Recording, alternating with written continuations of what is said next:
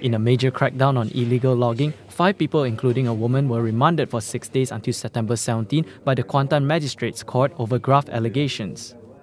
The suspects were a Jerantut Forestry Department officer and his wife, a Forestry Department ranger, and 2 owners of a logging company.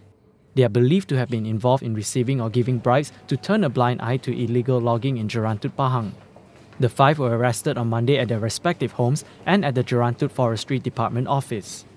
Meanwhile, in Terengganu, 2 suspects were detained by the MACC on Monday.